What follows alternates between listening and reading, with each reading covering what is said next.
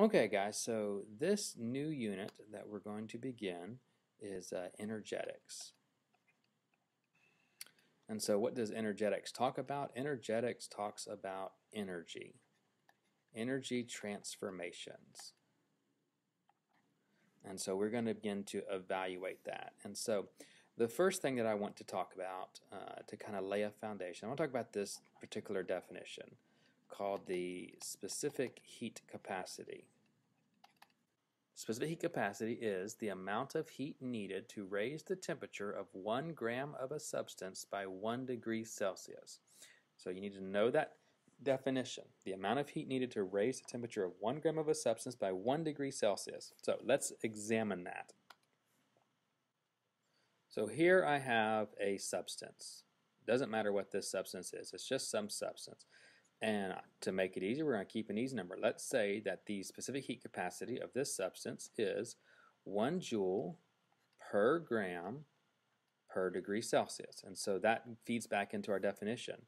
The amount of heat, that's joule, that's our heat energy,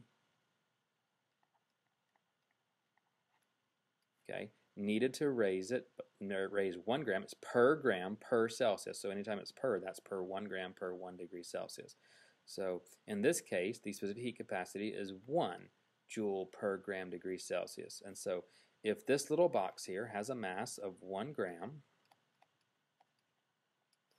and I apply some heat to that box, and I apply 1 joule of energy of heat to that box, and it's 1 gram, then the temperature of this substance, whatever this box is going to increase by 1 degree Celsius because it has a heat capacity of 1 joule per gram degree Celsius. It needs 1 joule of energy. So I've given it 1 joule of energy per gram. It weighs 1 gram to make its temperature change by 1 degree Celsius. Now, since I'm giving it heat, it's going to go up by 1 degree Celsius.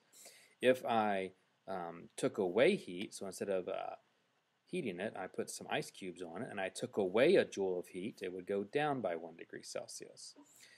So let's take a look. Let's change it actually. Let's make the mass of this substance, instead of the mass being 1 gram, let's make the mass half a gram.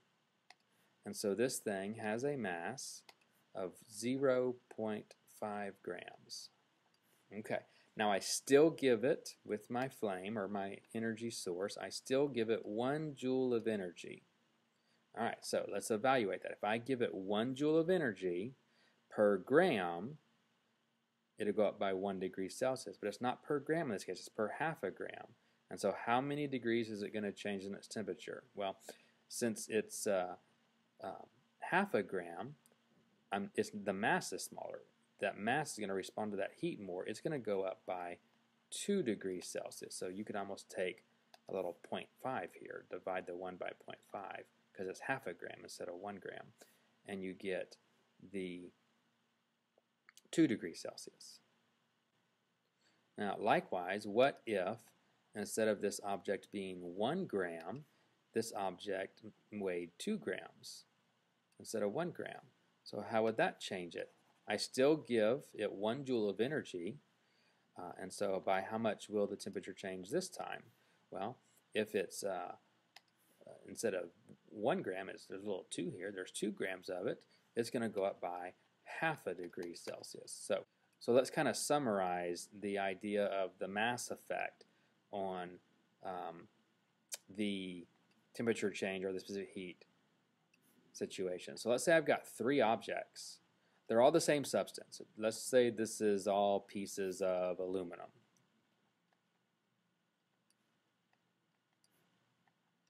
Okay, this piece of aluminum weighs 1 gram, this piece weighs 2 grams, this piece weighs 3 grams. Okay, so let's say that I impart into each of these via a heat source 1 joule of energy. How will their temperatures change? Which one will go up by the most temperature? Which one will go up by the least temperature? Well, because this one has the largest mass, it will go up by the smallest amount. This one, the delta T here, is going to be small. This one with the small mass will have a delta T that is larger, and this one will have a delta T that's somewhere in the middle of the other two. Okay? Now, different substances can have different heat capacities as well, or they do have different heat capacities. So that can also affect our value. And so I have two substances, each 1 gram with a mass of 1 gram, and let's say that the heat capacity of this substance is 1 joule per gram degree Celsius. And so again, kind of what that means is that I need to give it 1 joule for every gram to make its temperature rise by 1 degree Celsius. This one over here has a specific heat capacity of 2 joules per gram degree Celsius. So I want to make this if I want to make this 1 gram rise by 1 degree Celsius, I need to give it 2 joules of energy instead of 1 joule of energy. And so once again, let's say that I put a flame underneath here and I impart into the substances 1 joule of energy. Well, what's going to happen? Well, what will the delta T be for this substance? It will increase by 1 degree Celsius because I'm giving it the 1 joule that it needs to make a 1 degree temperature change.